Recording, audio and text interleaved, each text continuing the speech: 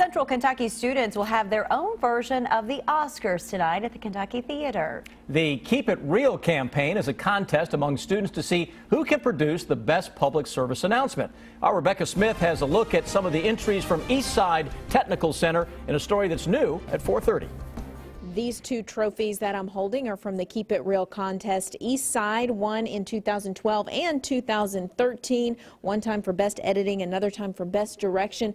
They are hoping to keep that luck up this year at the award ceremony tonight. Now it's all gone. No, please stay away. Keep it real, stay away from drugs. That's the message of one of the PSAs created by students at Eastside Technical Center in Lexington.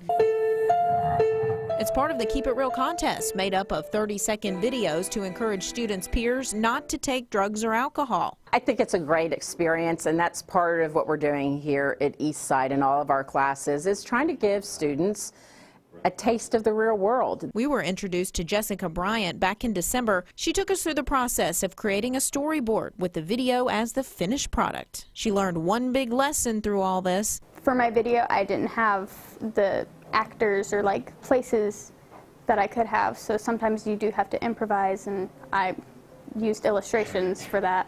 If you're interested in checking out the Keep It Real PSAs, we have a link to it on our website, WKYT.com. In Lexington, Rebecca Smith, WKYT. The overall winner of tonight's Keep It Real ceremony will have their PSA played at movie theaters before feature presentations. And WKYT and the CW will run the winner starting next month, running through the end of May.